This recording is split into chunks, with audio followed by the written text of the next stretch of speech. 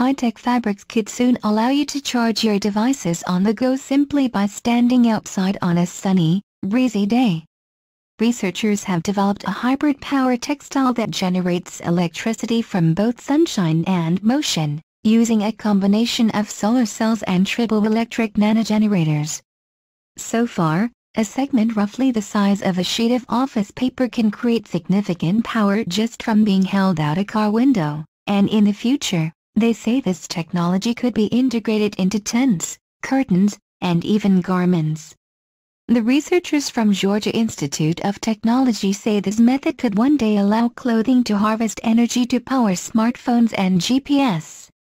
Their current design is just 320 micrometers thick, and is woven together with strands of wool. This hybrid power textile presents a novel solution to charging devices in the field from something as simple as the wind blowing on a sunny day, said Zhonglin Wang, a Regents professor in the Georgia Tech School of Material Science and Engineering. To create the material, the researchers constructed solar cells from lightweight polymer fibers and wove these in with fiber-based triboelectric nanogenerators. These can generate electrical power from mechanical motion, including rotation, sliding, and vibration. The researchers stitched their materials together using a commercial textile machine to create a thin fabric that can use both sunlight and the movement generated by wind. The fabric is highly flexible, breathable, lightweight and adaptable to a range of uses, Wang says. The backbone of the textile is made of commonly used polymer materials that are inexpensive to make and environmentally friendly.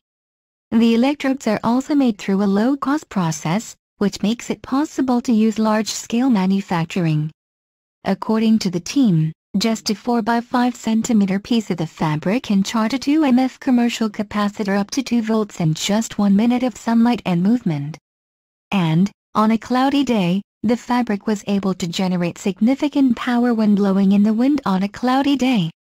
That indicates it has a decent capability of working even in a harsh environment, Wang said. So far, tests have shown the fabric will survive repeated and rigorous use, and the team is working to see just how durable it really is over longer periods of time. In the future, they plan to optimize its capabilities for industrial uses.